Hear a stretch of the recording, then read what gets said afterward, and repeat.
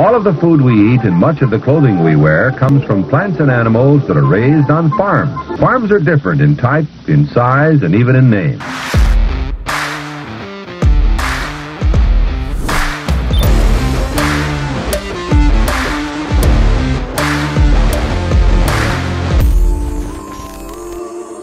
Welcome to Barn Talk. What happens at the barn stays at the barn. And as hot as it's been, you couldn't keep it in there anyway. We're going to let it all out. We're going to let it all out today. I'm your host, Torque, and this is my sidekick, Sawyer. And today is going to be a special one. We got a guest on today. I think it's going to drop a lot of value for you guys. But before we get into that, we're going to do a quick market update. Dad's going to give you a quick one. So, Dad, take it over. We're going to make it concise and short today because we got a lot of ground to cover. So, Southeast Iowa, the grains have gone up and they've come back, and now they're kind of not looking so hot. Corn 634, and it doesn't make much difference if you haul it to the feed mill or haul it to the river. It's about 630, 634. Beans are 1391, and I think that's river price. That's about the best there is. And hogs are about 110, right where they've been. Cattle are 120. Bitcoin. Is this new? Bitcoin is not doing well. It's come off its low. The last time I checked, it was 33.3. So it got all the way down to 32, and I don't know. It just can't seem to break out. And Tesla, last time I checked, it was 560 or 652. It'll come around. Bitcoin will come around. It's just playing right here. Just gotta wait. We're just waiting it. Gotta be for the long run. Gotta be for the long time in the market. Time in the market. Or are we gonna break the stock to flow model? It's about to be broken. That's right. That's right. All right, guys. So now it's time to show you who's on the show today. It's gonna be a special one. He is the face of a well-known video game YouTube channel known as The Squad. He posts footage and commentary about the game Farming Simulator for more than 1.2 million subscribers. Wow. He also has a personal YouTube channel where he documents his journey of starting farming from scratch and chasing his childhood dream of farming. He also graduated from Iowa State University with a degree in ag business. If that isn't enough, he is also the founder and CEO of GSL Holdings, a Bitcoin mining farm in Iowa. That's awesome. Ladies and gentlemen, Grant Hilbert. Not CEO. Not CEO. Partner. Yeah, Gotcha. Yeah. I didn't know for sure. I did some research. That sounded a lot cooler than it is. It's cool. It's pretty impressive though, dude. I will have to say that is awesome that you're even doing that.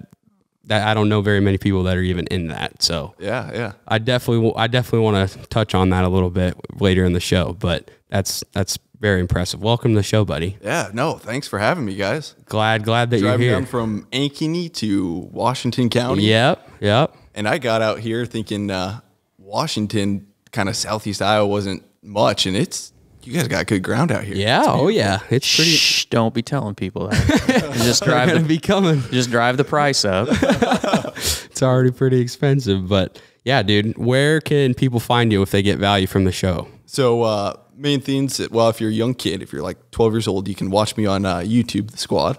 Okay. Or I try to make videos kind of more for older folks who might be into farming more, which would be just Grant Hilbert on YouTube.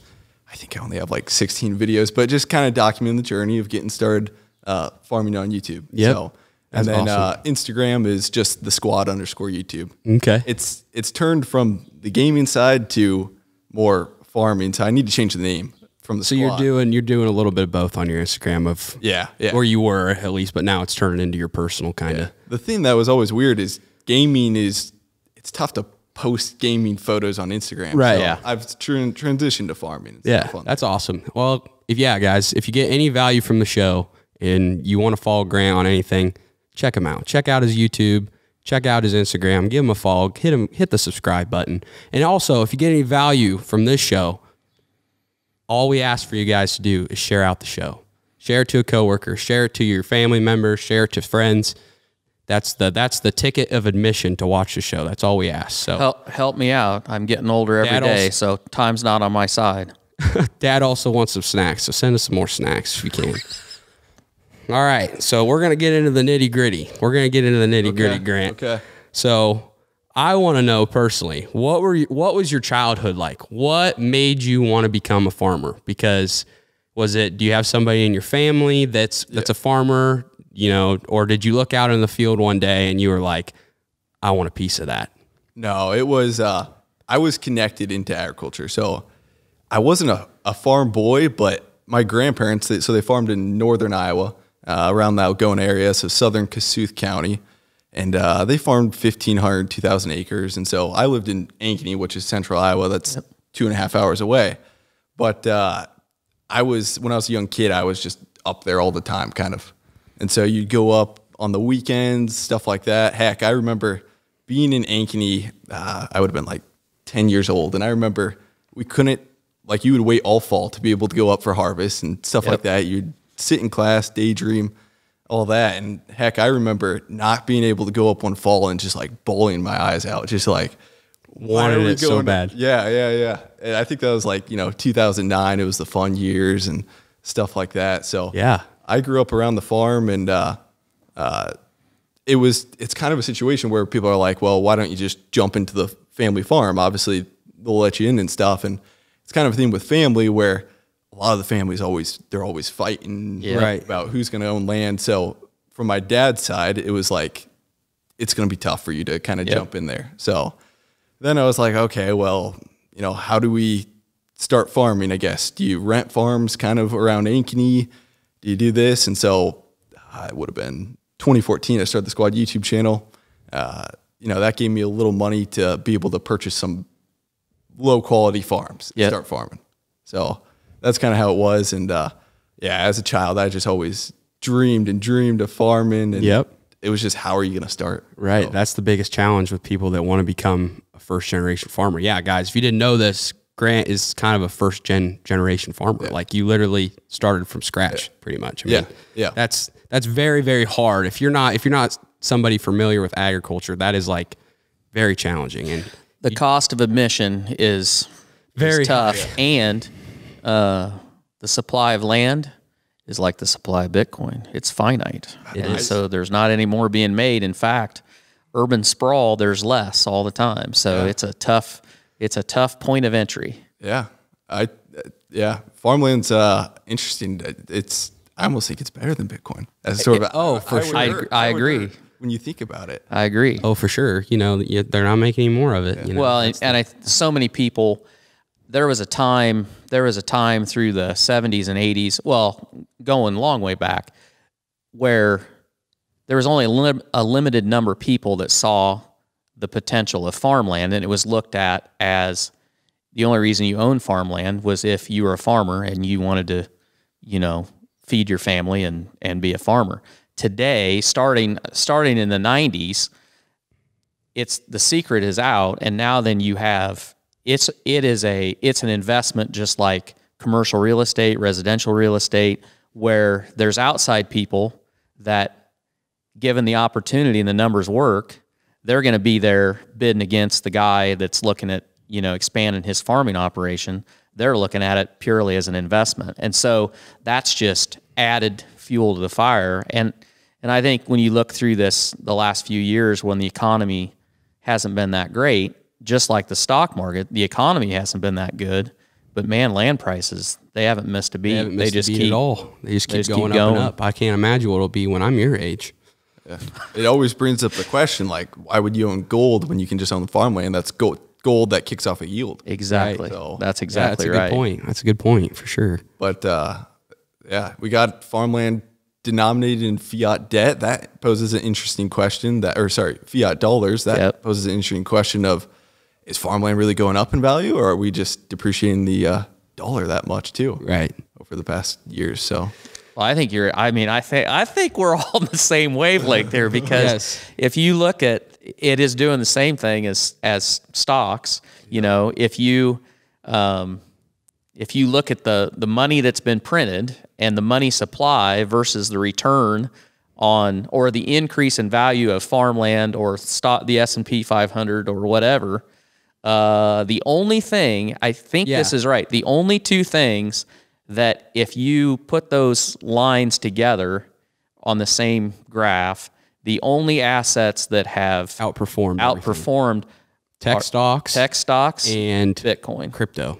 Crypto, Bitcoin especially, but crypto. But I'd be surprised they might not have looked at land on that. Yeah, because the thing with that is like not everybody can buy land, so maybe it's so variable, But I agree. I think that you're right. I think it's a case that our currency is getting devalued, and so anybody that can put their money in what we would call a hard asset, that's what they're doing. Yeah. So when you price, Pomp goes on this all the time, but when you price S&P or anything in gold, it's pretty flat. Even though it looks like we're going parabolic right now, it's pretty flat. Yep. So over the past decade or 2 decades. So another question I had was, I say you're in a lot of things. You're kind of a hustler, I would definitely say.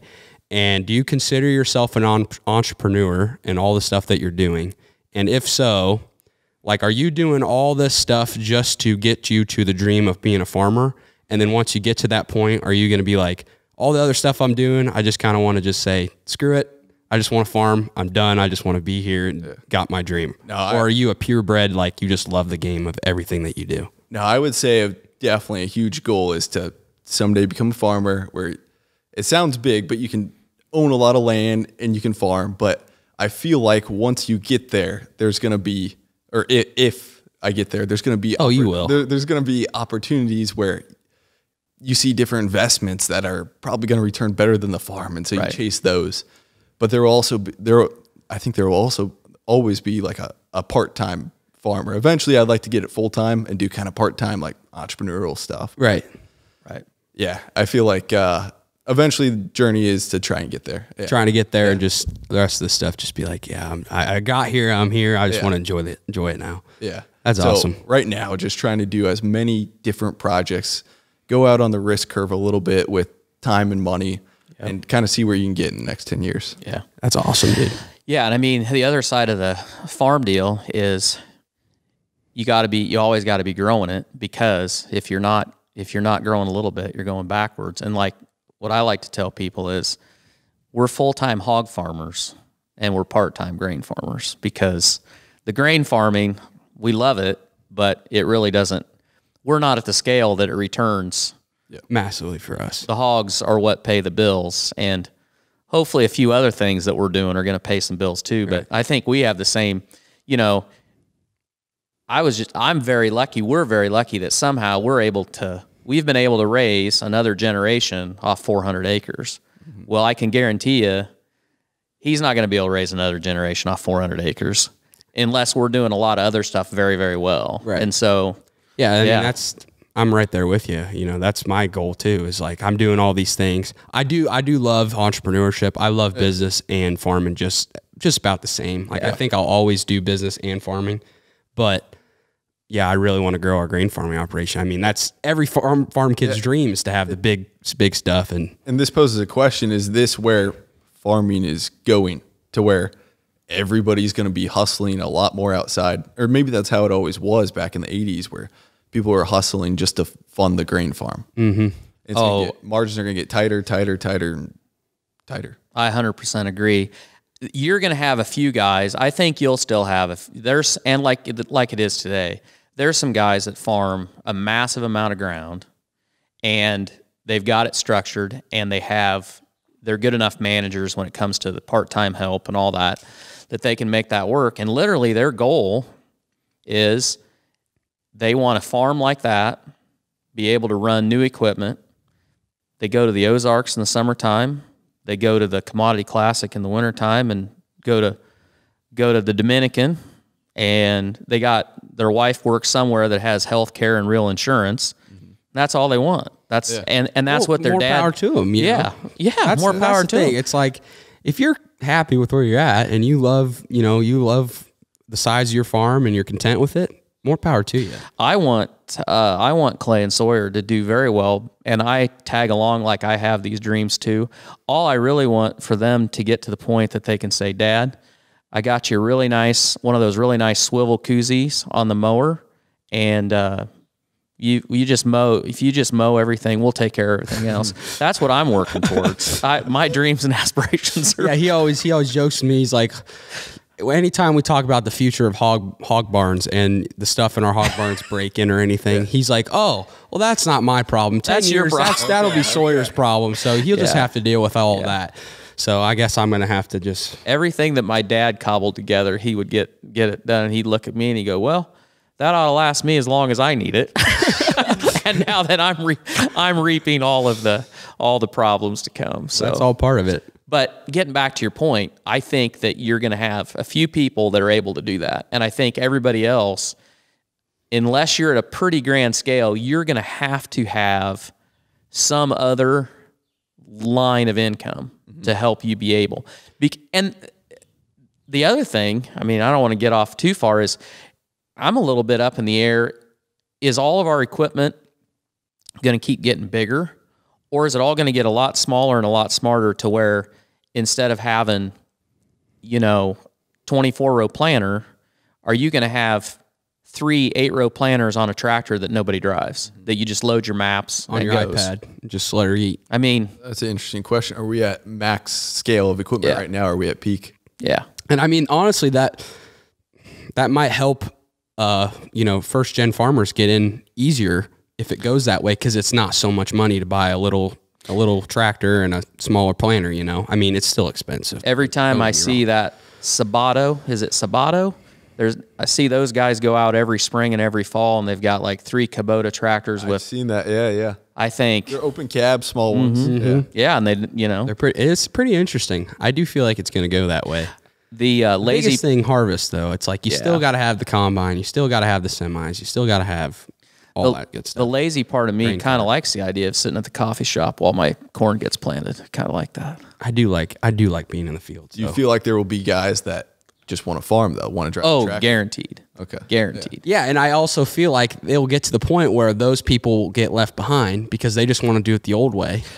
And it's always whoever adopts the technology and runs with it is the one that reaps the most benefit out of it. I feel like, if you adopt the technology that's out there fast and first, and the guys that don't, it will be a generational thing. So I think you'll see, as the technology gets there that you can do that, and at the price point that you can scale it, there'll be people that take advantage of it, and they'll farm a lot of ground with very little labor because that's their limiting factor. It's so hard to find. And you'll see guys that look at that like guys looked at when the first Twin City tractor got dropped in Jackson Township, and there were guys like, I wouldn't have one of them, these horses, I'm going to farm with horses till the day I die. And they did. And then nobody else followed in their footsteps. I mean, I think it's the same thing. We talk about it all the time. Technology, it's easy to resist anything. You look at it, we don't like change. As human beings, it's programmed into us that when we get something the way we like it, we like to keep it that way. We don't like change.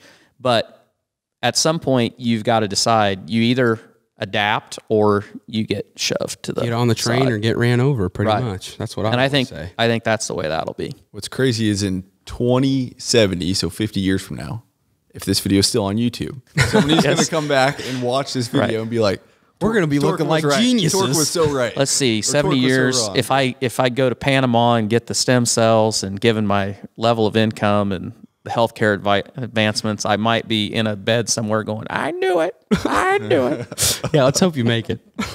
I don't know. You might be hoping, gosh, come on, Dad, just give it up. I don't know about that. I got to find a new co-host. Yeah, I know. Can't say that. But another thing I wanted to ask was, what was your first business venture that made you money? That would have been drop shipping. Drop shipping. I actually was in drop shipping too. Yeah. I mean, you would watch those videos when you're young. We would have been 7th, 8th grade. Man. We're on the same wavelength. Yeah. Literally. Me and a buddy, and you watch those scammy videos. They're like, oh, watch how I made $300,000 from home. Yep. Right. Drop shipping and stuff. And so we tried it, and it was we were buying products off of Amazon, and then relisting them on eBay for just a little bit more. And drop shipping is always changing years from years. So right now, I think how it's working, correct me if I'm wrong, but guys are most likely buying bulk products from China. Yep. AliExpress. Or AliExpress. Yep. And then selling them on a kind of a Shopify store, acting like it's their own brand. That's the way I did. That's the way I did it. I did that exact same thing. I didn't do the Amazon eBay method. I did that method, and I actually made a little bit of money. That was honestly my first taste of entrepreneurship. Yeah. That's what really got me into it. And my dad was like, I don't know about it. My friends, I tried getting my friends into it, and they weren't about it really either. I did make a little bit of money, but I bought a dog collar at doggearstore.com. I did a dog store. I did a pet store because I don't know. I was trying to research, and everyone loves their animal. Everyone loves their dog. So I did like a dog store, and it's called Dog Gear Store. And I did all these things, but man, I did. I made a little bit of money. That was my first taste of sales and stuff. And I was like, I loved it. And I was like, I got one more of this. I got to ask, how'd it end? So I think I just realized, well, I was in high school. Okay. And I wasn't making a ton of money. He thought he was going to put it up there, and he was going to get 20,000 orders. Right. I watched those scammy videos, and they're like, oh, it's easy. It's easy. He got 5 orders. I'd get 5 orders for $120, and, I made a little bit of profit, and then. Well, and then talk about technology. Like when that all started, our local bank called like every day because I think there's a fraudulent transaction because you've got a China AliExpress. some from this is possible spam. We're going to freeze your account. And you had to be like, no, that's right. It was like every day, and I finally am like, you got to get this figured out because this is not going to work. Yeah, so I just put I think I threw the wrench in after a while. I was like, I probably not do this. So we got when we ended ours, I think it was my buddy. I kind of got out of it. Did you make money too? It was like $100, yeah. something like that. That's kind of how I was. He ended up going big ticket items like $500, and he completely got his crap handed to him. Oh yeah, and he lost like $300, and he was like, "I'm done." So he got out. So yeah, I feel like that part of the internet. I don't even know. That was like 2017. I feel like because when 2016, 2017, something around there.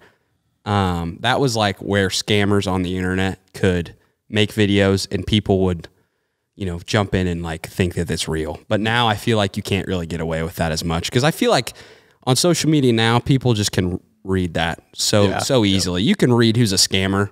Yeah. Everybody, I feel like you can't really be a scammer anymore. Yeah. It's really hard to be because no one's falling for your fake leased Lambo, buddy. You can't flex on me. I think Naval Ravikant says it the best. He says the only people, what does he say? The only people getting rich on how to get rich are the people selling you the course. Or whatever. Right. Yep. That's exactly right. How was your college experience? Do you think college is necessary? Was it necessary for you? And do you think, what are your overall thoughts on college? I think it was pretty solid. So I went to Iowa State, Ag Biz, and then took a couple of other courses to get economics degree. And so, I don't know, you had some really interesting classes, especially in the Ag Biz at Iowa State. You got into some interesting discussions, a lot of great classes. Just basic Econ 101 were awesome classes and stuff, and you met a lot of great people. But as far as the actual return that I got out of it, probably nothing, just because every night I was working on the Squad YouTube channel. Right. So like during college, I was kind of a weirdo, to be honest. Like you were a lone wolf. I didn't have a girlfriend. I never went to a single party. Yep. I could count how many times I drank a beer on my hand. Right. And it was just grind mode. Yeah. Grind every night. And so I feel like, but that's respect though. I'll give you respect for that. And that was all Gary Vee. And so you guys watched Gary Vee. That was all Gary Vee. Yeah. You were just fired up. You were like, I'm going to make this happen. And now look at you. But you'd found your why. Yeah. So, your experience probably would have been different if you hadn't found your why at that point, because a lot of kids go because they don't know and they think they're going to figure it out there. Yeah. You'd figured out not necessarily the direct path, but you knew where you wanted to go. Yeah. And so, it kind of when you have that drive, when you have something, you're working for it, it's hard to focus on anything else. Yeah, and and I mean, I don't know. Did you start it your freshman year, or did you start it in high school, the Squad YouTube channel? I started that sophomore year. So you started pretty early. I kind of had it locked on. And with YouTube, one of the things you realize is, year 2, you're making, say X amount of money a day. And you realize, okay, well, if I just scale this and do really good and start posting every day, it's going to scale this much. Right. So so you got that's the other thing. If you see the success with it, you saw the success, you got those wins, you got that money coming in. You're like, that's the ultimate driver. Once you get those little wins, it's like, okay, now I get you. I get why you wouldn't want to go to party, because you're seeing the wins. Yeah. And the reach was probably a little better. The organic reach. I mean, at that time, that we talk about that. It's like any technology. It's like TikTok is right now, or I think TikTok is probably starting to get a little bit. It's not as good, but these early adopters in these technologies, when you get on them early, it pays dividends if you figure out what you're doing. Yeah. I feel like YouTube, you can grow pretty good on YouTube. Yeah, it's you definitely can. It's still relevant. I feel like it's a great place for people to go, but. Man, Instagram, I've been trying to grow on Instagram. That's just tough. Their platform's whole deal is they started out like Instagram in 2013. They want to get as many people on the platforms as they possibly can. So they make the reach on it crazy so you can grow fast, and people get addicted to those dopamine hits of getting the likes, getting new followers, all that stuff. And then they start adding paid advertising on there. So then you have to pay to get reach. And now they want to get as many people on there, and then they switch it and turn it into, you have to pay to get the attention, so they may start making money. Yeah. And that's exactly, TikTok's doing the exact same thing now. They're getting all these users on here that love TikTok, love the reach, getting addicted, getting so many followers, and then they're already starting to see it. They're starting to pay on advertising and stuff. So they're going to try to monetize the platform. But YouTube, I will say, I give credit to YouTube, because they've monetized the platform, but they still make it easy. Well, not easy. It's not easy to be a YouTuber, but you can still grow on there relatively good if you put out good content. Let's talk about that, because this is near and dear to my heart.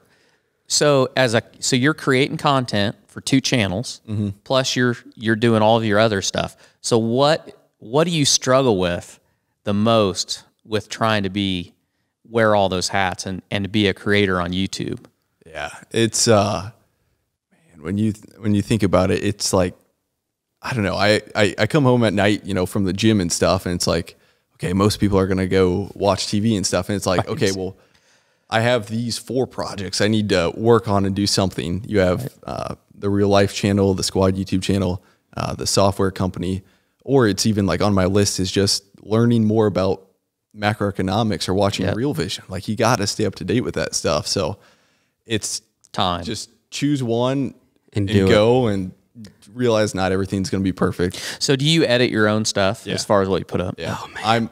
I'm not good at hiring people to do tasks like editing or hiring out an editor. I just do everything on my own. I'm the same. We're in the same boat. I mean, I totally agree with you. I'm at the same place you are, because I have those conversations myself at night. It's like, I know I need to edit a YouTube channel or edit a YouTube video for Barn Talk. I got to do clips. I got to break down content. I got to make a new YouTube video for This Will Do.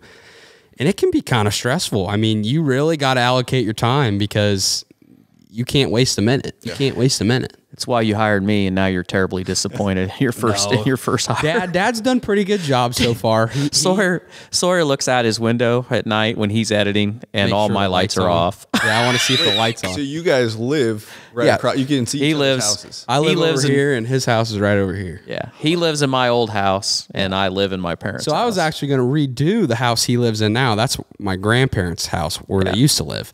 And I was going through there. I tore all the carpet out. I was doing all this demo work. And my mom, she loves to decorate. And my dad's always wanted to live there, because, that was his childhood home. So yeah, it didn't really make sense for us to live there, because we've raised our family, and we had that house just the way we wanted it. I mean, it really was. It was just the way we wanted it. But that house up there has, 3 bedrooms easy, and, big, lot of room, all that. And so we made the smart decision, say Sawyer should live there, because at some point he's going to have a family. And thank you for getting it for us. That was much appreciated for doing that work, because we'd still be getting the carpet out of it if I was doing it. Probably. But anyway, we got the floor laid, and we were standing in the kitchen. And my wife got that look, and I was like, yep. I said, you want to live here, don't you? And she's like, and she knew that I did, but I tamped that down because it didn't make sense. And she didn't have, all I needed was her to say, yeah, I'd like to live here. So then we said, oh, Sawyer, you like our house? Of course, that wasn't very smart. It's like, not very, give your kid a perfectly good house the way you want it, so you got to go and do. But we love it now. Yeah, we're turned out great. I mean, it looks great. I mean, I would love to live there now too. But I literally was like, you guys just pick and I'll do whatever. Yeah. It's your decision. So that's a 5-generation. My dad was actually born in that house, and his mother was born in that house.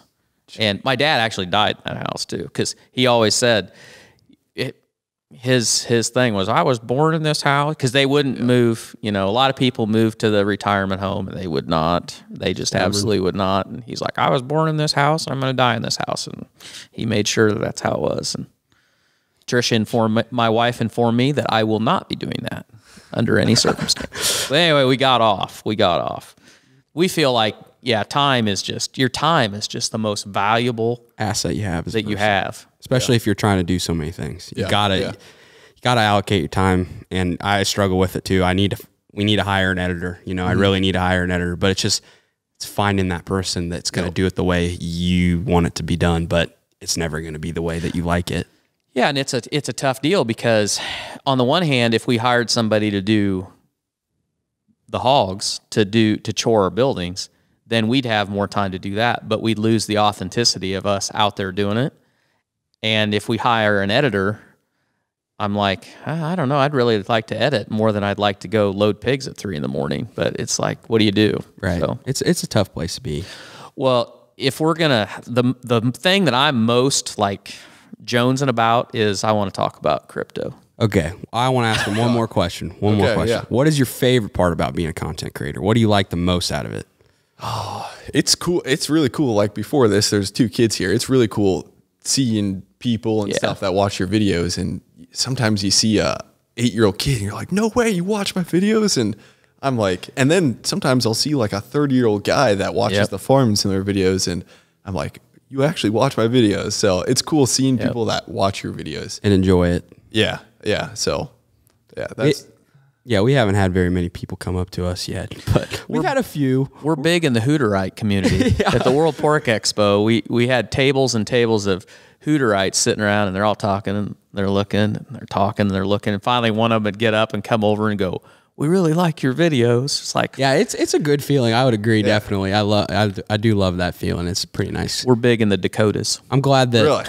Yeah, we are actually randomly, I guess. So the World Pork Expo, you guys went to that. Yeah. And did you have a this'll do stand? No. We just went. So I've gone forever because when I was selling buildings, Precision had a booth there, and I had to work the booth and schmooze people and all that. And then when I worked for Eichelberger's, they of course we went up there every year and meet with vendors and all that kind of stuff. So this was the first year for me that I felt like I could just go and just talk to whoever I wanted to talk to. And we're doing one of the sponsors of the YouTube channel is a company called Barn Tools, and they've got a product that we use, and they actually had their launch there. Okay. And so we spent a lot of time with them, and that was awesome. Yeah, it was really nice. Sawyer had never been. Yeah. So I went there when I was little, but walking around all day as a little kid talking about pigs, I mean, I was like, la la land. So this time it was like, I had a lot of fun. It was a good time. It was a good experience. Go ahead ask him all you want to ask him about crypto. Well, I don't know. I'm not going to ease into this because I don't have a good grasp on this, and maybe you do, especially that you have some knowledge about the mining side of Bitcoin. Mm-hmm. So my other son asked the question, what happens as far as maintaining the Bitcoin network when you get, because the miners basically maintain the network. Is that correct in saying that? So miners maintain the network, and then you also have people running full nodes that are kind of the voting protocol the way I see it. Now, as far as being expert technical, I'm not there yet. I'm still learning too. So, well, the question he asked is, you know, obviously as there's less Bitcoin to mine, it gets much more difficult to mine. But at some point, you're going to get down to there's going to be such a finite amount of coin to be mined that miners aren't going to want to mine it. Well, some will, I'm assuming. But how does that affect? Like, will the network fail when there's so few people mining, or will there be enough nodes that the nodes will maintain the network? Yeah, so it's essentially the way it is. So, like you're saying, in 2100 or something. Yeah, we're mining. So right now we're mining 900 Bitcoin a day. I think 6.25 Bitcoin a block. But in 2100, effectively, the Bitcoin price should be at 2-3 million, to where even if you're mining 0.001 of a Bitcoin, that's a lot of US dollar to keep the mining incentive going. Yeah.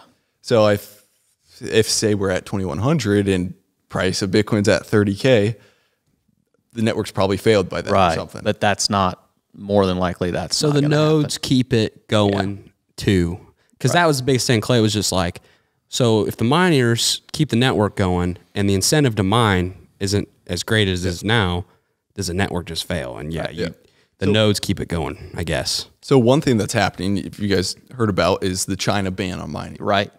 Okay. Yep. Heard about that and stuff. So we had a 28% negative difficulty adjustment, which is, do you guys know what that is? Like the Bitcoin. Okay. Right. Okay. Yeah. So we had 28%.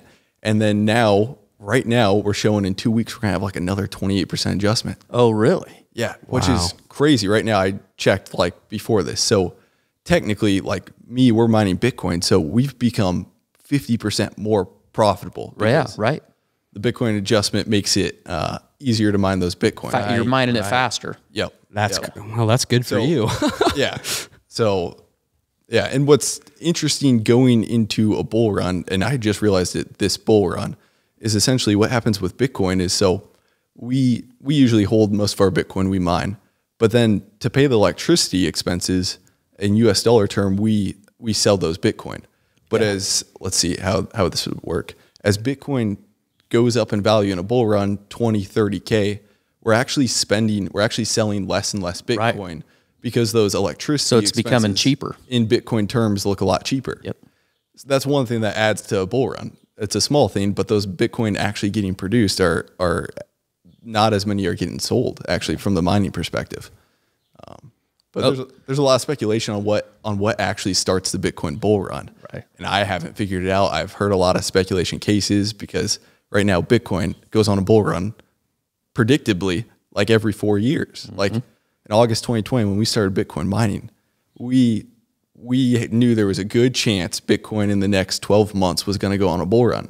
And it started in November, it did. Yep. And we might still be in one too. So yeah. Okay, so we really jumped way ahead. Yeah. How did you just decide, you know what? I mean, because, you know, I went down the hole of, I think this Bitcoin's real. I need to like buy, we need to be buying Bitcoin. Yeah. But it honestly never, like the idea of mining it just seemed crazy. So what snapped that you're like, oh yeah, I think we're going to mine this? And when did you make the realization that that's something that you might want to do? Okay, so in 2017, that's that's not when I started mining. 2017 is when I kind of got interested in Bitcoin. Okay. Actually, the guy that told me about it was Mr. Beast. So, sure. Oh, yep. I was on a phone call with him, me and my childhood friend, about some like gambling.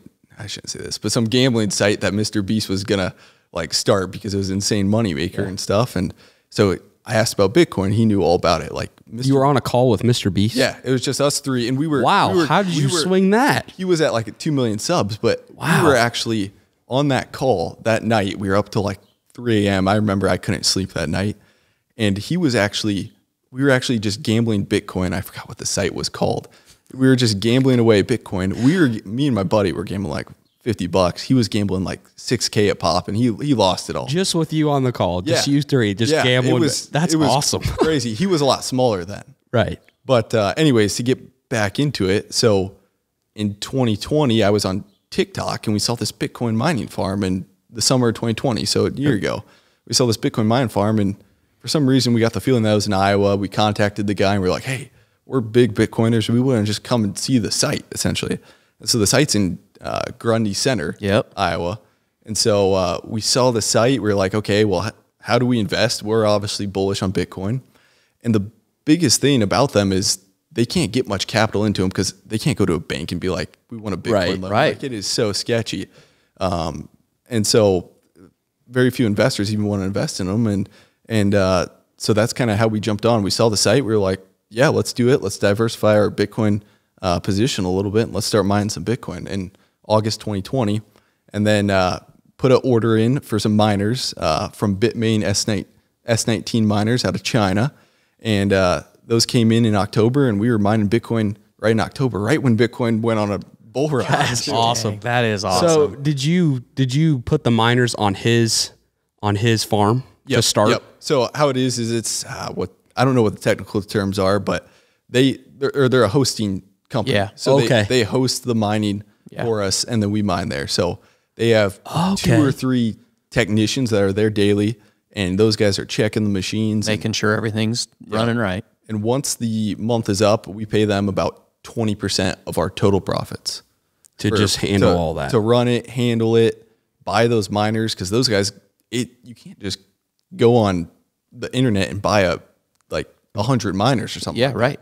You can go on eBay and buy like 1 miner, but those guys had to handle all that, get it all shipped in. So far it's been just awesome. Just passive income. So do you guys sell the Bitcoin that you mine, or do you try to keep it? Yeah. So that's interesting. In November, December, when Bitcoin was getting up there, I started selling a little bit because my thought was I wanted to kind of have this passive income, take it and put it and have it fund my software company where I was paying developers and stuff like that. I was like, that's cool. I don't touch anything. I don't take any personal income and do that. But once Bitcoin's price started coming down, I started not selling it. Yeah. So did you buy into Bitcoin in 2017 when you discovered it? Like, when was the first time that you bought into Bitcoin? Yeah, you buy in, but very few people go crazy bullish and go 30% of the portfolio into it. Right. It was small amounts. So yeah. But you started buying in 2017. Yeah. That's still great though. But the greatest opportunity to buy Bitcoin is when it's cheap. Down 2018 when everybody's saying it's going to crash, and the same thing's going to happen again. I don't know if Bitcoin's going to go from 30K to 200K, crash to 40K, but people are going to say Bitcoin's dead, Bitcoin's failing. It's going to happen over and over again, and those are the times to buy. So when did it crash? Because it was on the run. What did it get to? Like 17,000, or what was it? 18,000? A little bit below 20,000, so like 19,000. Okay. And then it would have been like January 10th, it started its decline down. In 2017? In 2018. 2018. So end of 2017, 2018. So you bought it when it was right at the top of... I was going in when it was going into a bull run. Yeah. So I was starting to buy Bitcoin at like 5,000, but it was still up in that bull run. It was still up like 700% before I bought it. Right. So, and you held it the whole time, even after that. No, I sold a lot, like in 2017, and then I bought back when Bitcoin was only down like 40% in 2018, thinking that's the bottom. So I started dollar cost averaging back in at Bitcoin when it was at like 10,000. It was still falling, and then it went all the way to 3,000. So I started buying in a little early. So I started buying a little late, but I started buying. You know what? That's the thing. It's like, at some point, well, we had a great conversation at World Pork with a guy that, little older than us. I'd say he's a little older, or he's a little older than you guys, but he's a lot younger than me. But, 2017, 2016, he was like, oh, this is cool. And it went up, and he doubled his money.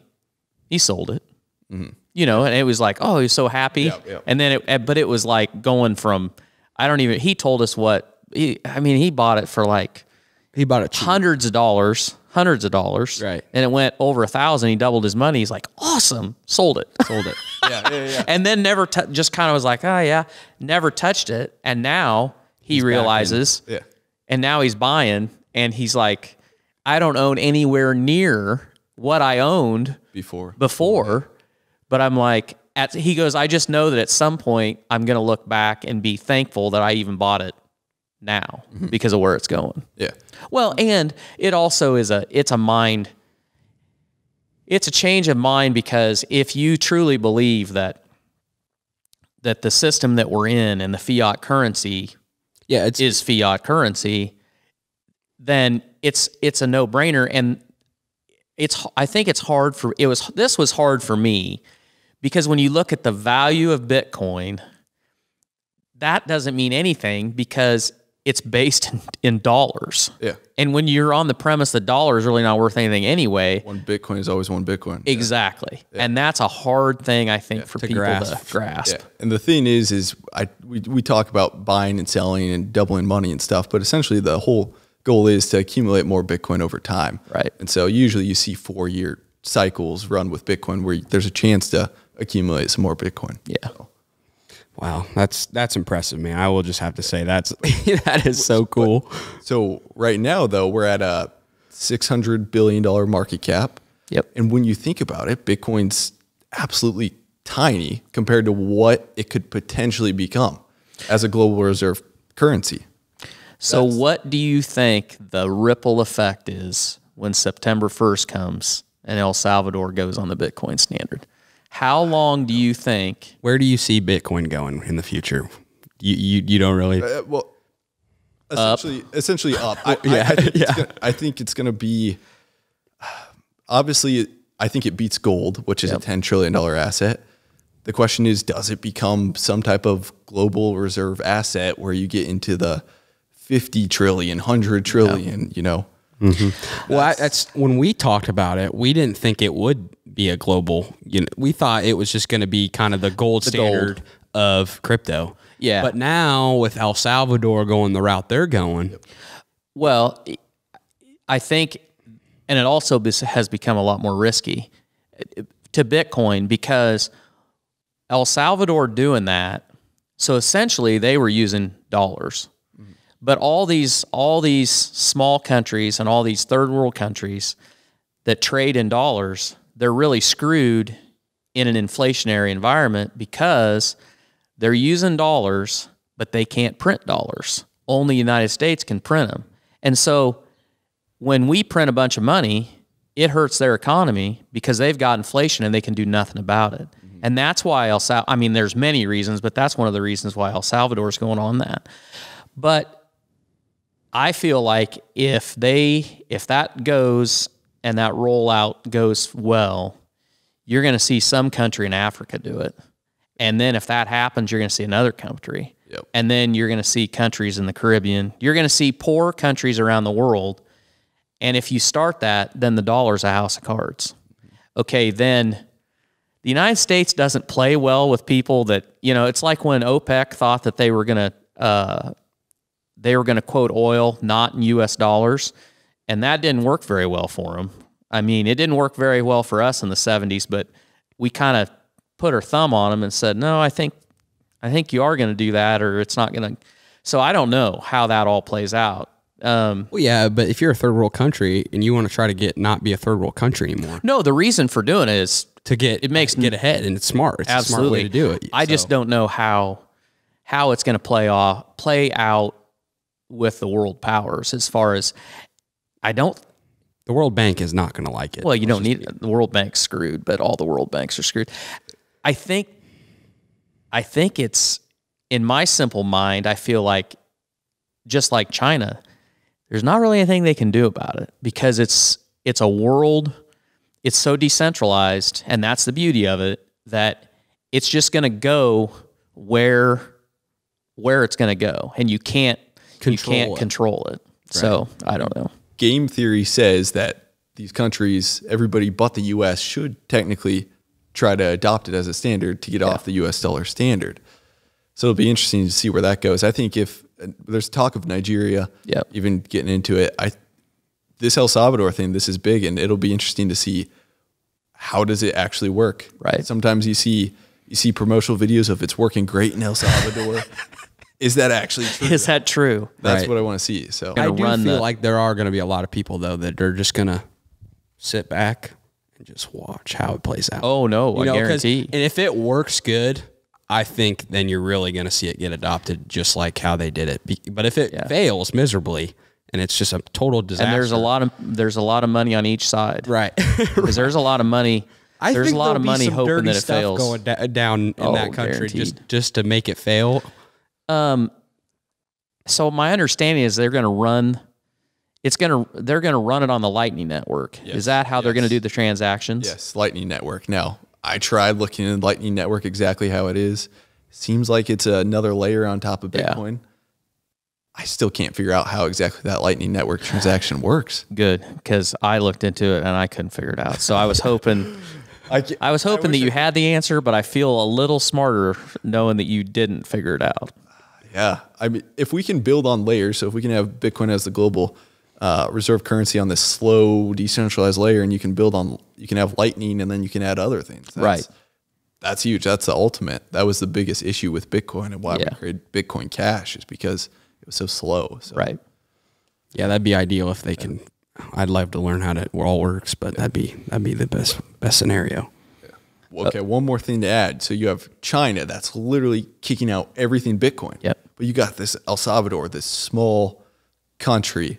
It's almost be interesting in 50 years to look back, if Bitcoin was a thing, to see El Salvador versus China. Right. As China just made this, what I think is a terrible move to kick everybody out.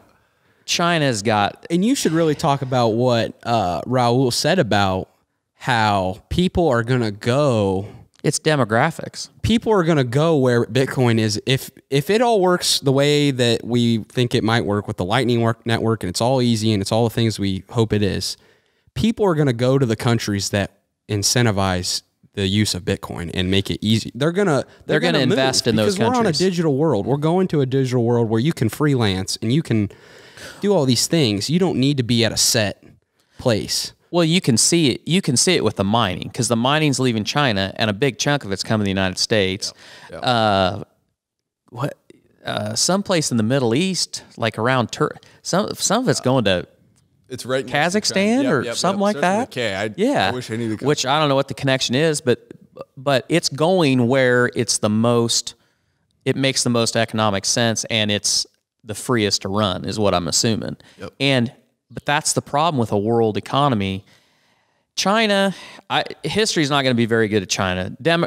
Everybody thinks that they're on their way up, and they certainly want to try to dominate the world stage on trade. But demographics is against them, and they failed miserably. And their population is aging so rapidly, and they're not going to be able to pull it There's off. not enough young people to take over the boomer jobs. They're not going to be able to pull it off, and their labor rates are. You already see the labor's moving. I mean, India is the up and coming. India is going to be where the cheap goods are made, where the cheap labor is, and then beyond that, the next one's Africa. Africa is going to be where the investment is longer term, but eventually, the whole world is going to be developed, and eventually there will be no cheap labor. That's where technology comes in. And that's where, the stuff we were talking about before we got on here with, what Elon's trying to do and what a lot of people are trying to do. But I think that, to your point, El Salvador in 2 decades versus China, I think people will be amazed at the contrast there. So, Grant, another question I had for you is, how does the mining process work when you're mining Bitcoin? If you can explain that in simple terms, and like how much Bitcoin do you get, or like how long of a period of time does it take to get one Bitcoin mined, roughly, if you could? Okay. So right now we have, what I own is S19, Bitmain S19 amp miners. And those things are kicking out about 0.015 Bitcoin per month on one of those machines. So I don't know what that is in US dollar or whatever, but it's really not that much. So it takes a while to get them paid back. Obviously, your payback period's gonna adjust based on price and all that and stuff. And so there's an algorithm, SHA-256 algorithm. and as more coin is mined, it gets more difficult to Mine it. to find the answers, because, or I guess, what's the miner actually trying to do? It's trying to run the SHA-256 algorithm and guess a hash. So there's this hash function where it's like the only way to solve the problem is to guess. That's what like hashes are. So just randomly hits. You have to randomly guess, and you have to sort. You basically have to sort through a bunch of possibilities of check and guess. And then once that miner actually gets it, that miner can then prove it and then validate that block to everybody else. And so that's the proof of work. That's the proof of work. Well, that's why it's so difficult to do. Yeah. That's the So the blockchain confirms if it's right. So they find the answer, check it with the blockchain, or is that how that works? I'm assuming. That's getting pretty technical. I'm not sure. I think it's the miners that will then verify that block is real. Okay. I think. Wow. I'm not too technical into it. You're more technical than most. Well, we need to get on to other questions. I love this subject. We could probably, if you ever get bored, which I know you won't, I would have you back to just do an entire podcast on nothing but crypto, because I love it. I love it. I love it too. But this is an example. What you're doing, it's one of those things where at some point you sat and you thought about it, and you looked into the future, what you thought the future was going to be. And I'm sure you had to deliberate before you made the investment to do it. Or maybe sometimes it's easier, because we've made some good decisions where we're like, let's just try it. But usually there's a lot of thought that goes into it. Yeah. But so much of making a good investment in hindsight is time spent just absorbing information. Yes. If you can find the information. And that's the beautiful thing about the time that we live in, is all that information is out there. If you just spend the time and get the different points of view and just think about it. At the point when you were investing, when you first bought Bitcoin, you said in 2017, at that time, I mean, the amount of people that were high on Bitcoin, so low, and yet you took the time to find the information, and you took the bet, and you said, I believe in Bitcoin and I'm doing it. And that takes some, that's what it's all about right there. That takes some balls to do. To be fair, it was a learning curve. It wasn't like Bitcoin's going to be amazing. So you did your research. It was in my opinion, everybody goes down through the exact same rabbit hole of maybe buying a little bit, learning, buying some more, and then maybe they see a really big opportunity. And for me, that was in 2018, kind of a big opportunity. So it wasn't like crazy. I'm crazy bullish. It was just like, okay, let's allocate a little bit. Right. And that's what you're seeing with even billionaires. You're seeing Ray Dalio, Howard Marks, everybody go through it. First they doubted it, and then they buy a little bit. And who's the bond king? What's his name? Stanley Druckenmiller is even starting to get bullish on Bitcoin, and that's kind of crazy. But back to your point, I mean, when you really think about investing, I'm 23. I don't know anything. I really don't know much, but all it is essentially listening to as many point of views as possible on a certain subject, like you said, and hearing them debate, and then kind of making up your own opinion about how it's going to turn out, I guess. And then betting on yourself on that decision or whatever it is, Yeah. Well, and we talk about this, and I wish I would have learned this a lot younger, and you're gonna benefit from this, but here we go. Talk. There just came a point where, and I was guilty of this. I went through life, and people that were supposed to know about whatever it was, you asked them what they thought, and they told you what you should do, and you said, oh yeah, okay, I did it. And you never questioned it. And I'm not going to beat on anybody specific. Okay, I'm going to beat on the financial people, because so many people think that their financial future is so complicated that they need to hire an expert, an air quote expert, to do it. And I'm not saying that you don't, and this is not financial advice. Not financial We need to advice. get that This big whole podcast disclaimer. is not financial advice. But Grant, is this financial advice? No. Okay. and I feel like, and this is just for me, but at some point, I asked a question that the answer I got, I didn't feel like that was the right answer. And that was what sent me down the hole of absorbing information that I could find, which is, readily available if you go digging for it. And I made my own conclusion. And once you realize that anybody that you ask for advice on anything, their advice is only as good as the information that they got or the person that told them what they know. And we're all kind of in the same boat. And when you take responsibility that, okay, I need to do my own research, I don't care if you're talking about your financial future or your nutrition, your fitness. Yeah, exactly. Any of those things. When you take responsibility for that, that's a powerful thing.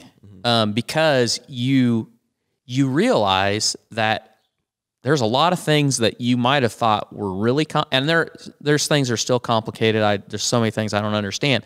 But when you take responsibility for that, and that you take the responsibility to learn for yourself, that's a powerful tool. It's risky. That's the biggest thing I think people look at it is it's risky. I'm taking all the responsibility of doing it, and then I have no one else to blame if this messes up. But also, if you do invest in something, you did all the research yourself, and it pays off, then it feels damn good. It does feel good. Damn good. That's the hardest part with it. But I totally agree. You got to do your research. And nowadays, clearly, we're saying easy. We're saying with this whole table. You did your research. You've done your research on Tesla. I've done my research on numerous things, and you can find it easier than ever before to find your own research. So, research, people, if you're looking. Rant over. Yeah. This is not financial advice, by the way. To get a little more specific, so like Torque, you watch Real Vision a lot, which I think is absolutely It's great. the best. It's just macroeconomics, which maybe isn't for everybody, but you can learn So much. macroeconomics for, I don't know how much, I think some of it's free even. Yeah. Stuff. So I'm watching just podcasts, YouTube videos, and then Twitter even is awesome to learn on if you're following the right people. We talk about that. Yeah, when you think about in the past, traditionally, think about the amount of the value of the education that you have gotten watching Real Vision. It is a bargain. I mean, it is a bargain. You couldn't, there is no college, there is no college that I know of that you could go that you could get anywhere near the amount of knowledge that you're getting for that Real Vision. And this is, I'm not being, I wish if Real Vision would like to support the podcast and sponsor the market update, call me, Raul. Give us a But I'm call. saying it is and that's just one example. There's a lot of great places to get info, but that's the age we live in. Information, it's millions of dollars. You're stealing it. Yeah, you're stealing it. It's a steal. There's millionaires and billionaires with personal brands giving out free value of how they became wealthy. And they're just giving it away to people to watch. But they know in doing that not very many people are going to actually do the steps necessary to do it. They understand that. They're doing it, but they understand not everybody's going to do it. But it's all out there. You've literally just got to go find it. One specific thing I want to give a plug is Naval Ravikant. Have you heard? Yep, Yes. loved his podcast. He was one of the first podcasts we listened to. You've listened to his long podcast on how to get rich. How to get rich without getting lucky. Yep. Yes. Amazing. Like May of 2018, a thread, and then he went in depth, and it's just a 3-hour podcast. So good. And I try to listen to it 3 times a year, and just while I'm mowing, just listen over and over I listened again. to it while I was mowing too. And it is, or running. So good. It's just 3 hours, and you think you could go by 40 years without thinking about this. And now that you have listened to that, it's like, okay, now I can kind of focus on what I need to focus on. And that honestly is one of the greatest podcasts. It changed. It really does. highly recommend it if anybody's just trying to get into the. That is a great podcast for anybody that wants to change their mindset on how to be wealthy. And like, I mean, it Well, really it's will just- change your life. It really will applies- change your it- mindset. It applies to so much in life. Yeah, great source, Grant. That was awesome. Okay, that is the topic on Bitcoin and investing. We got our fair share in there For today. For today, we may have to have Grant back on and just strictly Yeah, talk I'm about down. crypto. But my biggest question, I think everybody was, wanting to know, is how did you become a first generation farmer? It's just absolutely, it's so impressive, all the stuff you're doing. But that to me is one of the biggest and greatest accolades you have so far, just because it's so hard to be a first generation farmer, so hard to get in and do it. And I mean, that's kind of a hard question to answer because there's so many parts that went into you doing it. But if you could sum it up. Yeah, it was either, well, obviously you wanted to start farming. So it was either you could start farming by renting ground or something like that. Or my whole goal was to eventually get enough capital to kind of make it easier, because you could make it super hard on yourself and start. It's doable, and there's a lot of guys that do it. Or you can make it a little easier on yourself and put a lot of the hard work up front of getting the capital and then going into farming. That was kind of my thing. And so you did not want to be that highly leveraged. Yeah. And I think another thing that people want to, people fear that they're not, did you know how to farm? It's like when you're addicted to something, you've find little ways to learn. He played Farming Simulator. Oh, he's a pro at it. Come on. I have like 2,000 hours on there. Yeah, right. Okay. Because I feel like that might be a lot of people say they go to an older farmer and then they learn how to farm and then they, hopefully he rents it to you for being the hired hand. But yeah, to your point, if you love it, you'll learn how to do it without actually, So people are here to listen to you, but I'll give you a good farming analogy. So a friend of my brother's from Texas asked me, well, how do you know when to do any of that? How do you know what you're doing, farming? And I'm sure he was wanting a good answer. And I told him, I said, well, it's really pretty easy. In the spring, we just go out in the afternoon, we get our chores done, and we drive around. And when we see somebody out in their field, like with a field cultivator, we come home and go, well, heck, it must be about time to go till. So we get the tractor out, and hopefully the battery's not dead, and then we do that. And then, it might rain, it might get cold, it might get hot, and then we go out and we drive around and go to town and get a pop, and lo and behold, there's somebody out there with a planter. And we're like, well, gosh dang, Sawyer, it must be time to plant. What did he say? He just looked at me like, well, I think he realized I was I think he realized that I was kind messing of with him. Yeah, kind of messing with him, but I wish it was that easy. well, that's all we really do. Yeah, just go to town. You just got to drive around and see what's going on. That's all it is. That's all there is. Well, everybody does have that one neighbor that does all the hard work for you. Like, they're the dedicated guy. They got the thermometer in the ground. They're checking the soil temperature. They got her all figured out. And you just watch that guy, because, you figure when he's ready to go, that's the optimal time to go. There you go. All right, I'm sorry. I got in the way. So what advice would you give to someone that wants to become a first generation farmer? If you could give any piece of advice, what's the biggest one? Yeah, I'm no expert on this, but I would say when you're thinking about it, there's obviously a lot of thinking that has to go on years ahead of how you're going to get into it, and consider, there's a lot of good information out there. Like, I know Gavin Spore. Have you seen that guy? Yep. Popcorn guy. He needs to start a YouTube channel. I don't He know why does. He does. Or Clark Farms. Or there's a lot of guys that have good information about it, but it seems like the easiest. There's two different ways you could do it. I did a way of kind of putting the hard work up, getting capital and stuff, and going into it. Or you could start by renting farms and kind of going out there. I don't know the best way to do that. It would be, if you really love it, you're going to find a way to go and rent some farms and start knocking on. That's where it gets tough, of renting ground and finding a way in, because maybe you can piss off some people too by stealing some ground, a kid just coming in. Right. I don't know. So when you have a good idea of how to get started better.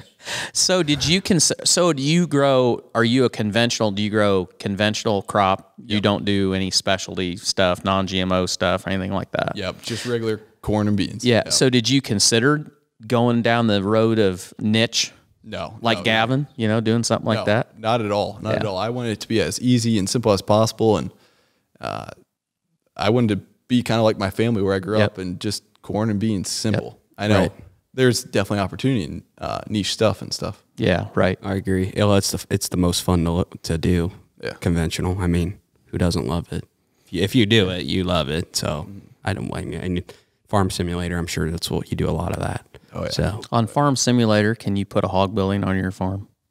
Yes. Yeah. you can really. All Is that right. a mod That's good. or is that like an actual? Because I heard there's mods. You got to like mod it. Mods are what make Farming Simulator great. You can, I think, in game without a mod, you can do a hog building. But I know there's hog building mods in there too. That's how you win at Farm Simulator. You start building build a hog buildings. crap Just start ton of building hog buildings.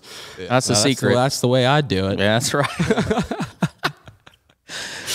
Okay. So what are the biggest struggles you found so far as a first gen farmer? I would say it's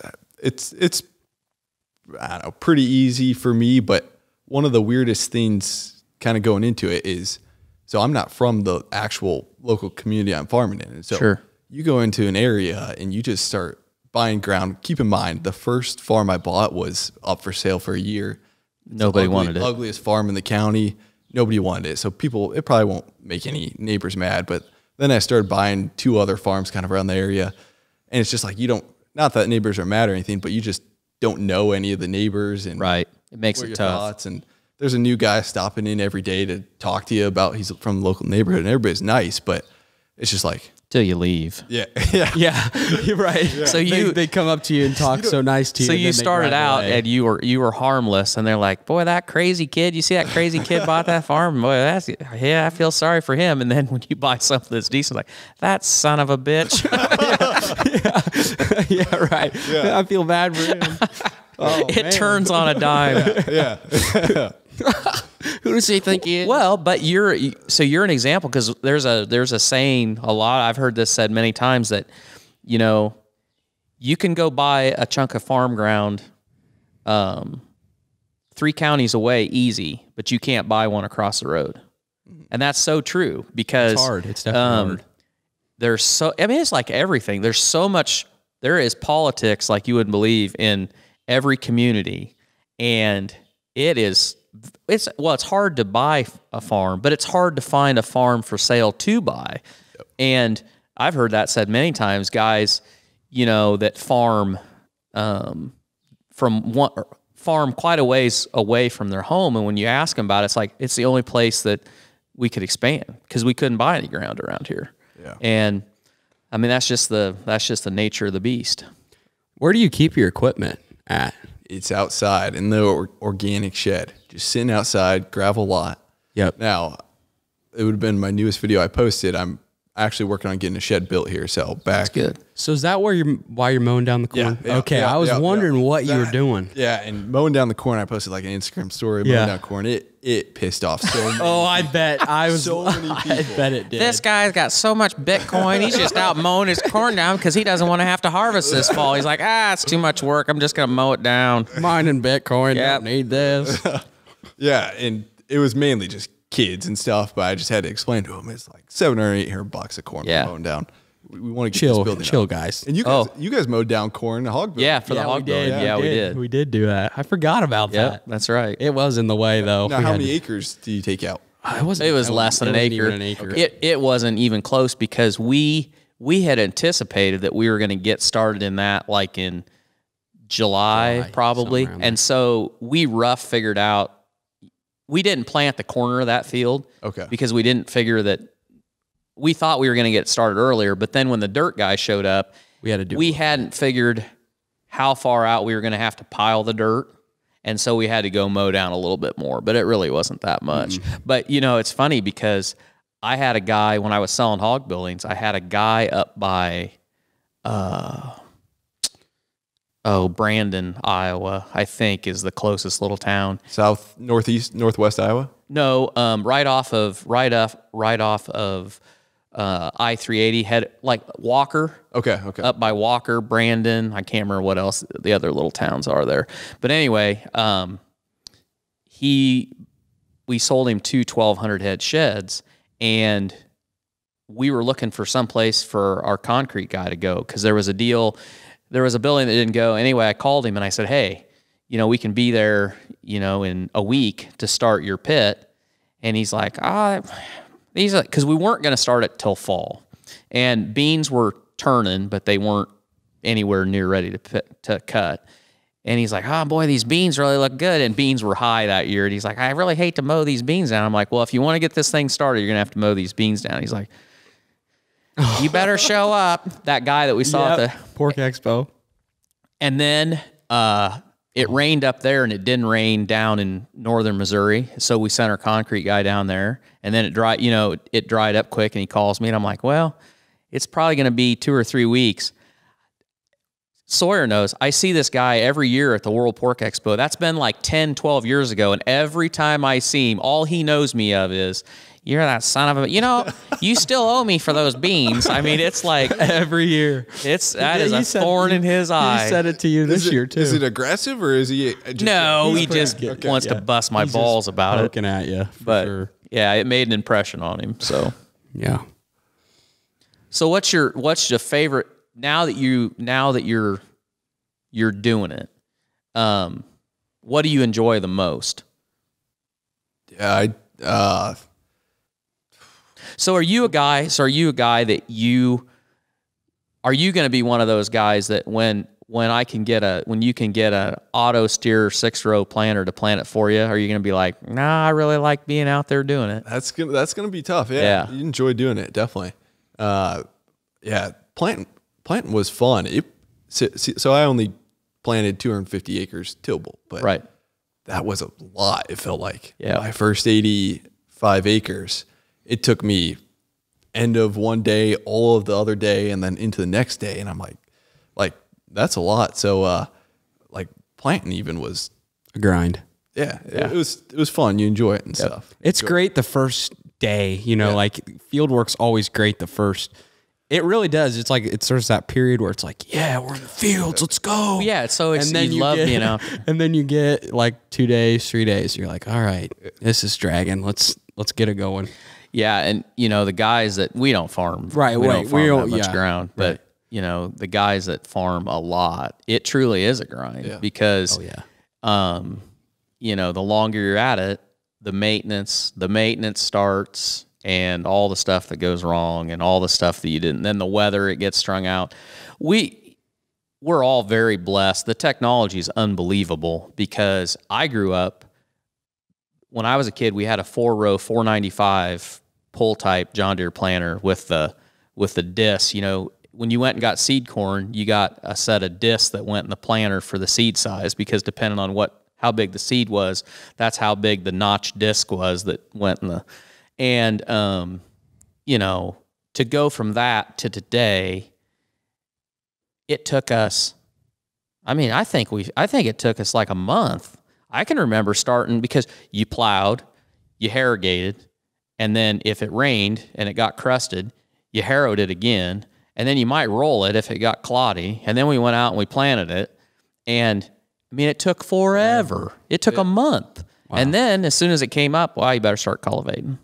And we talked about this in the last podcast. My oldest brother was the only one that could cultivate because my dad, we had a front mount 4-row cultivator on a John Deere 60, and he set those sweeps out so far because he wanted to make sure that you got every inch, cultivated, that I couldn't drive straight enough to not take out corn. And plus, I about fall asleep, and my oldest brother was the only one that could do it. When I came along, my dad was like, I can't afford to have you cultivate. But anyway, it's changed so much now. We get done, we plant all the corn in one day, and we plant all the beans in one day, pretty much. It's all no-till, cultivating and stuff. Right. Yep. Yeah, and my dad would just be, and he was amazed. Like, when we first started no-tilling, the yield that we got, he never raised corn that good, He never didn't have their mind to even do it that way either. I mean, but he didn't have hog manure, and he didn't have the genetics, and he didn't have 1197, and 1197. I planted some of that against some great number. Wiffles this year. Did you? That'll be good. It'll be interesting. So they're trying to pioneer. They're always on to the next thing, and so this year we don't have near as much 1197 as we have in the past, but that always crushes. It just is a great. Heck, you know, it didn't rain. We didn't have rain for I don't know how long last year, and it still went over 200. It was the best number still. Yeah, I mean, it was just it crushed it. Now, do you have problems with ears dropping? Oh yeah, Yep. Okay. but not enough to Throw off yield. It still out yields. It still yields better. All the other numbers. But yeah, you definitely want to use fungicide on it. You definitely want to use fungicide on I it. didn't do that this year. Well, it's not tasseled yet, is it? No. Yeah, have them come in and Okay. spray it. Okay. Oh God, you shouldn't take advice from me. This is not farming advice. I've pretty much gotten to the point I use fungicide every year because for me it pays every year. How's your corn look? It's looking good? Yeah, on the newest video I did kind of a Update. tour of it and stuff. But we got dry, like it was pineapple-y. Was it pineapple-y here? Yes, it was. Okay. And then we got super lucky with like 5-6 inches of rain in mid-June. We were worried it was gonna just Burn up. Really? completely. Yeah, we got super dry. we were praying and praying. We were like, And then we prayed a little too hard and it started raining. Raining. And then we didn't think it was going to stop. yeah. But it's but the Yeah. month of June was great. I mean, it would rain, sunshine, rain, sunshine, rain, sunshine. There was a period where it was just rain, strictly rain, but then the sun started to come out finally. So have you tissue sampled any? Have you done that before? No. I was wanting to. I never did. So this is the first year I've done it. Okay. And I'll tell this story. This is like a unicorn. This will never happen again. And I don't know who you use to get your fertilizer through and all that, but this is a true story. I got tissue tests on my corn and sent them in through my fertilizer guy. And he calls me and he says to me, I got your samples back and everything looks good. I don't think I would put anything on. Because we were talking about putting like a micro pack. Boron's big on corn. They think that really helps. And we were thinking about adding that when we spray fungicide on, when we fly it on. And he said, I don't think you need anything. I said, what? And he's like, no, I think you're okay. Usually they're trying I said, to get everything that... Are you feeling all right? And he's like, well, yeah, why? I said, I hope you're by yourself because if anybody else hears you telling somebody they don't need more fertilizer, they're going to fire you right on the spot and escort you out of the building. And he just laughed. I'm like, that will never happen. I've never heard a fertilizer guy go, you know, it's always like, oh, yeah, well, you could add this or that or whatever. But I think so we're just going to let it roll. It'll be a great year for farmers. So you guys didn't side dress at all or anything? No, we side No, we dress. side you dress. did? Yeah. Okay. Yeah. Yep. So we put on... We did put a micro pack on when we did. side dress. Okay. Yeah, So we put on boron, zinc, and then we always use sulfur. So our fertility plan is basically we put on, depending on what our analysis is on hog manure, we put on roughly about 4,000 gallons of manure because you'll get between 45 and 55 pounds of nitrogen per 1,000 gallons. Okay. And so we're putting on close to 200 pounds, but that's a little bit misleading because manure, not 100% of that is available the first year. Okay. So we do that, and then we'll put on maybe 30 pounds with the spray after we plant, and then depending on how it looks, we'll come back and side dress. And this year we decided to side dress, and when we did, I think we put 40 pounds 40 or on. 50, I think we put 40 on the corn on bean ground, and I think we put 50 on the corn on corn. And we did. We put in. This is the first year I've done boron and zinc or whatever. It's a micro pack. But man, it looks good. And It's the hot. You said it's the hot item this year. well, yeah. So this is another. Witoffs will like me telling you this, but so we went to a Pioneer deal, and the agronomist was talking about corn on corn because we plant half our acres of corn on corn. And he was talking about the challenges of trying to get yield out of it. And he said one thing that they found in all the tests that they've done is usually the best doing corn on corn is not deficient in boron. And most corn is. And so I call my fertilizer guy, and I literally said, hey, I said, what do you know about boron? And I didn't even get boron out. And he's like, oh, you need it. You need it. You're short. I guarantee you're short. And I'm like, well, why haven't you told me about it before? Well, nobody ever wants to spend any money, but you're short. I guarantee you need it. What do you need? Micro pack? Because if you're going to do that, you need zinc too. I got just what you need. Don't worry about it. We'll mix it in when you side dress. Yeah, we'll put it on there. I was like, oh, okay. Those guys, I mean, Oh yeah, they're on it. there's no scenario that you don't need more fertilizer. Yeah. Besides, Well, except for this, now I'm wrong. Is that for the first time the ever? first time ever, because it's like if corn's cheap, oh man, you need every bushel you can get. Now's not the time to skimp on your fertility program. And if corn's high, oh man, you only need like a bushel. Like a bushel will pay for this micro. I mean, you'd be crazy not to put more on. I'm like, you guys have got it made. They got both sales pitches. They got it. both They got it scenarios. ready. So There you go. anyway, Well, is the heat rising in this barn Yeah, or what? We're getting sweating. hot. It's getting hot for sure. That's why we're trying to shoot him in the morning. But I guess the last question I wanted to ask was just what's next for Grant Hilbert? What do you got coming up?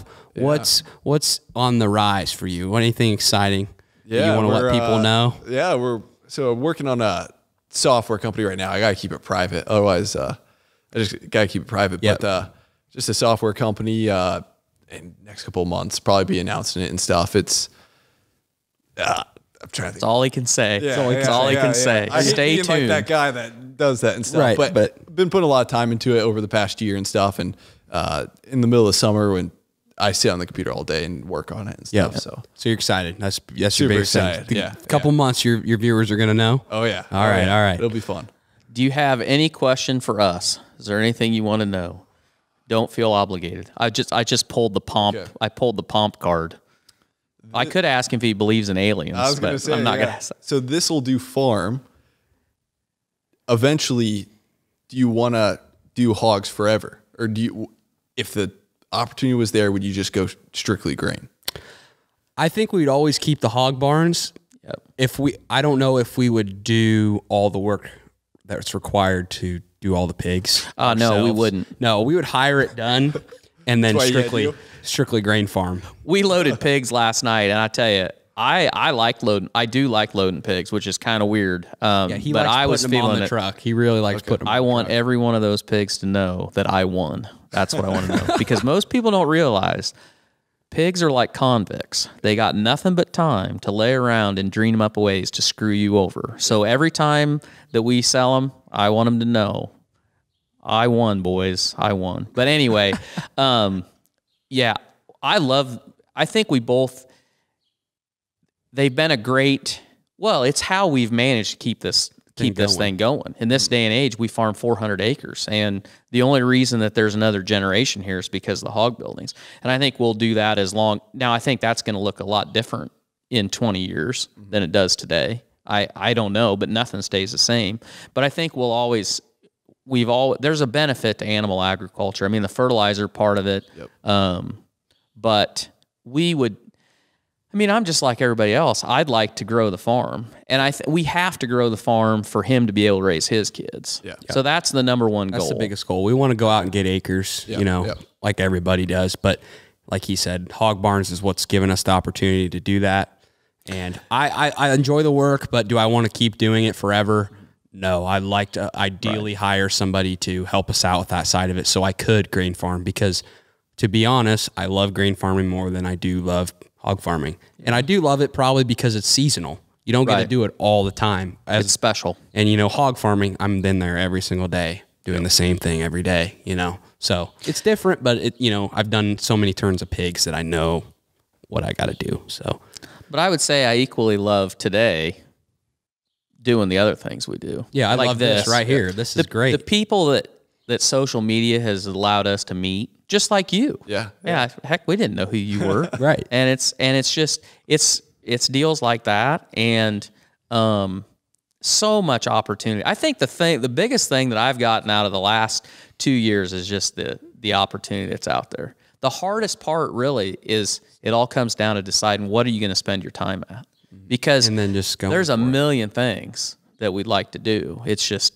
what is the one thing to focus on today. Right. Yeah, that's for sure. So I think we're going to wrap it up, everybody. Again, follow Grant on social media, follow his squad YouTube channel, follow his personal Grant Hilbert YouTube channel, follow him on Instagram, the squad, or what is it? The squad. Squad YouTube. The squad _ YouTube. Give him a follow, because I think this is a very valuable episode. I think we dropped a lot of knowledge bombs, especially about Bitcoin. And I hope he gave you some insight on, how you could become a first-gen farmer in 2021. So with that being said, hope you guys have a great rest of your week, and we'll see you back next Friday.